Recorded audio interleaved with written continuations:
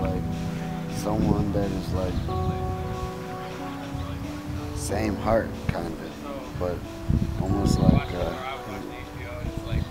people split into different bodies, same type of spirit, you know, that good vibe, and just keeping it real. And then if you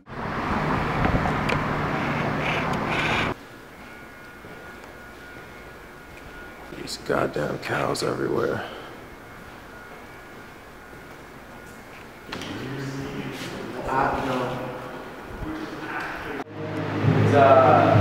At the studio, Oasis, home base, kicking it.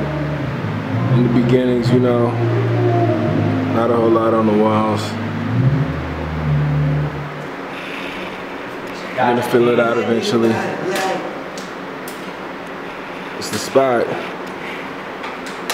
Creative minds making music. Break it down like that.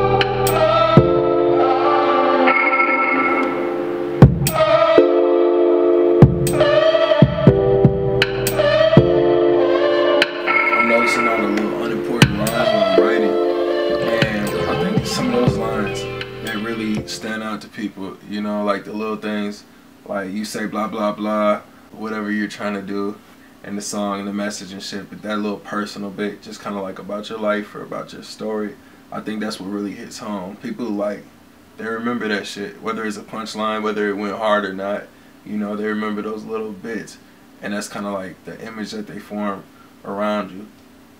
So I think it's like less is more. You want to give them just like a little bit.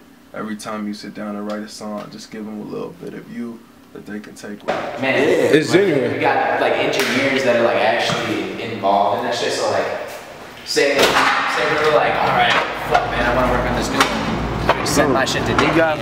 He can fucking just like engineer that shit. Like 3-4 motherfuckers that know how to big shit. Amateur. Me, Davey,